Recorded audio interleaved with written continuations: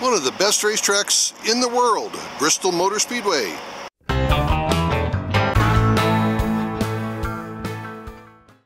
Hello everyone, welcome to another adventure of Jaws Jr.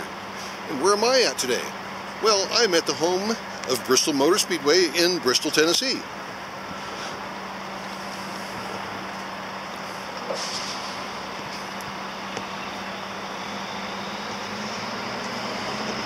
So we're going to take a minute, we're going to go in through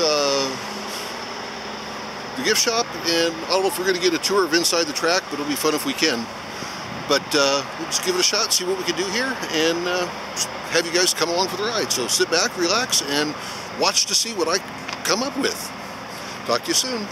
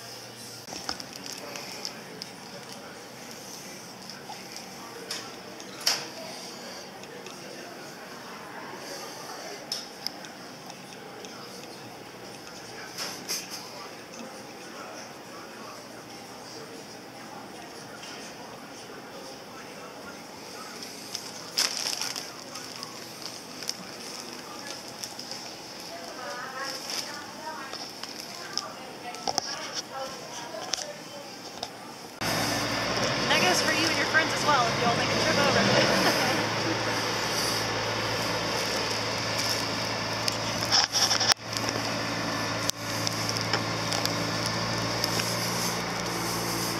So what's going on here with this? So this is going to be Colossus TV. Okay. If you look at the side of the building here, yeah, that's how big one screen's going to be, and it's going to be four-sided. Oh wow. You'll see when we go inside what the old screen is. Yeah. And the comparison. It's going to be a four-sided suspended TV. Wow.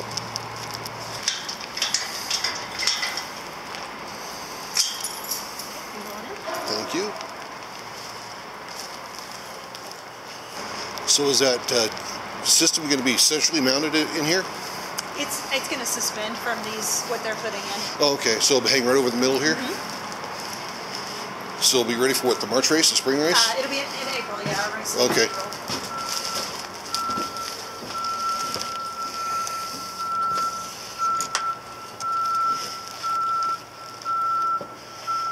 This is cool. That's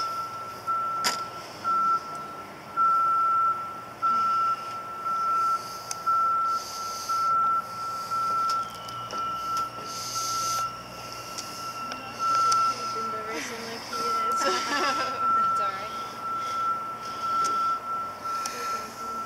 It's neat to see it in person.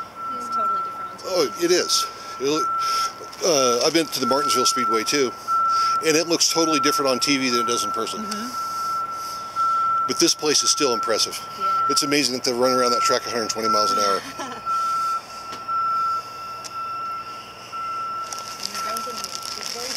Yeah, you can't even really tell how steep it is up from up here. But all of this in the middle, that's the score tower and everything, that's coming down. Okay. And then the TV is going to be suspended over into the middle there. Okay. So where it said old screen, just under where it says Aaron and Sprint Vision, yeah, that's how big the other screen was. Where it said old screen on that out here. And so that thing's going to be 4 times the size of it cubed. Yes. It's going to be huge. It's going to be the largest one at a sporting venue. I'm still amazed that they can fit all the haulers and everything else they need down here. Yep. And they come in over here in this corner where the fence is open. Yeah. That's the only entrance with a vehicle on yeah. the track. Okay. So the haulers come in that way. They all come in and they come around and then they come in and park. And if you're ever here for an August race, on Thursday they have what's called the Transporter Parade. Yeah, I've heard about that, yeah. That's when you can, they actually will open up one of the gates and you can sit in here and watch them park. That's the race I want to come to, yes. The one under the lights. But I'd be happy to come to the spring race too. Yeah.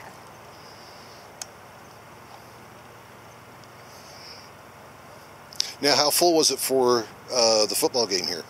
So the football game is actually going to happen in September. Okay. We've not had it yet. Yeah, I've not had it yet. Okay. Right. But so you can see the layout of what the field will look like inside. Yeah. And of course, I'm not sure what all regulations and stuff they're going to have with building it up and the turf and everything like that. But so with this suspended system, they can do it now. Yes. That's just too cool. It's going to be college football's largest football event because our stadium holds just over 150,000 people. Well, Tennessee carries their fans very well, don't yes. they? Sure do. Wow.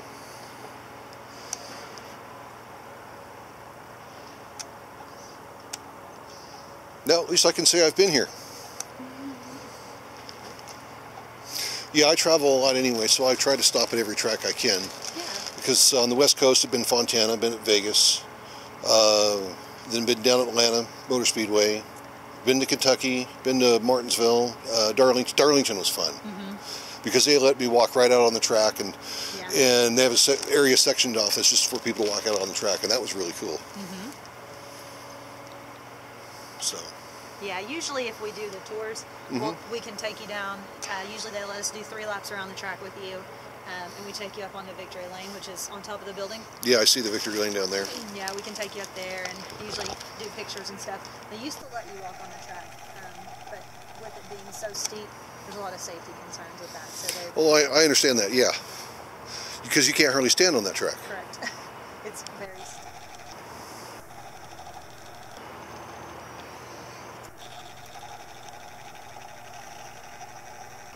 All of the things that you see set up in the middle here, the large boat,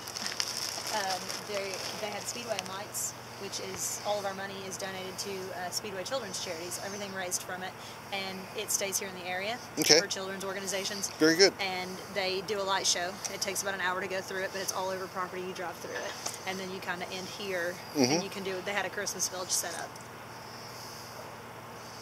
There's always something going on here. Always. Well, thank you. You're welcome. I really appreciate the 5 minutes. It doesn't take much to make me happy. 5 minutes, that's good with me. It's all right.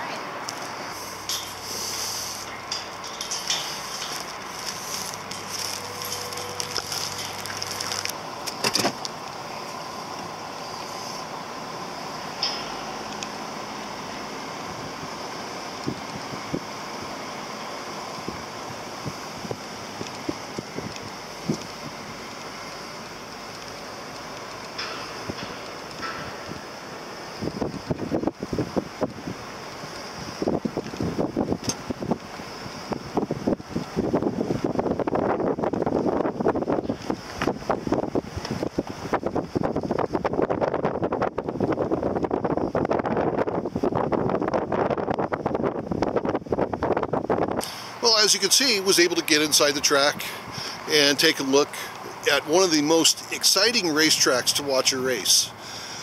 Many memories of watching some of my favorite drivers here at this track, such as Dale Earnhardt Sr. and Terry Labonte. One particular race where Dale Earnhardt Sr. wrecked Terry Labonte to win the race. That happened right here.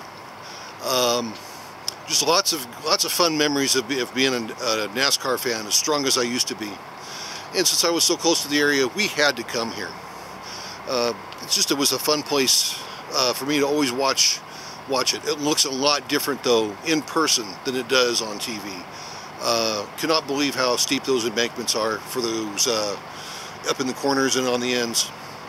So just take another look here of everything that we got.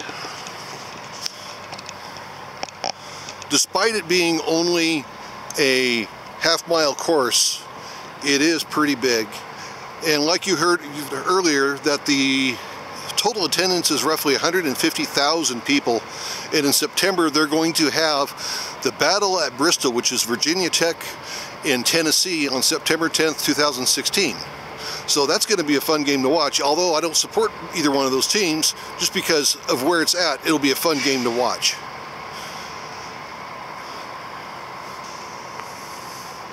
So anyway, everybody, thank you for your time. Thank you for sitting around watching this with me. It's been a lot of fun to come up here. I've got a lot more places to go, things to see here where I'm at. Got to go back down into Boone, North Carolina when we're done here, and show you around the Boone and whatever else that we decide to come up with. So until next time, everybody, see ya!